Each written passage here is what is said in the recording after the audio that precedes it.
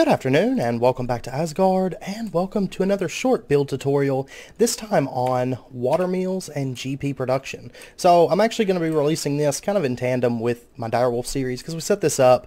It's also the setup I use in all the mods. But in case you guys are curious, or maybe you don't keep up with those setups or those series, the way we're going to set this up, it's very compact.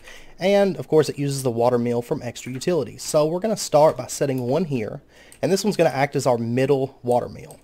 And then we're going to go ahead and come out by 3, place another water meal here, and then again by 3 and put it here, here, and here. And so that gets us one in each direction, each axis direction, with 3 blocks in between the water meals. And then what we're going to do is we're just going to connect up these with diagonals like this. So you end up with a star shape that looks just like that. And so now what we're going to do is we're going to clean out the middle, and we're going to put down our water source blocks. So we're going to put one here in between these 2 water meals, one over here in the middle, one over here, and one over here. So right now this one in the center is generating 16 GP, and the rest of these are generating between 4 and 8. So the next thing that we're going to do is dig out 2 on the axes, and we're going to put water source blocks on these, just like so.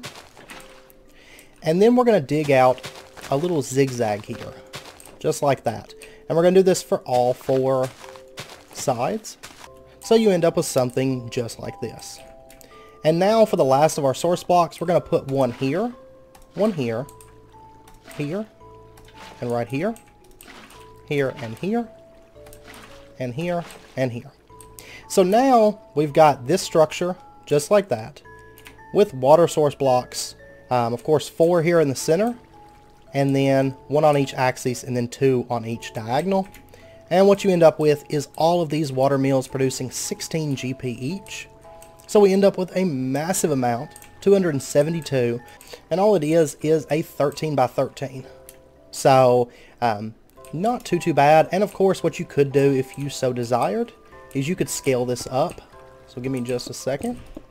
And you could easily scale this up and just use, of course, whatever blocks you want.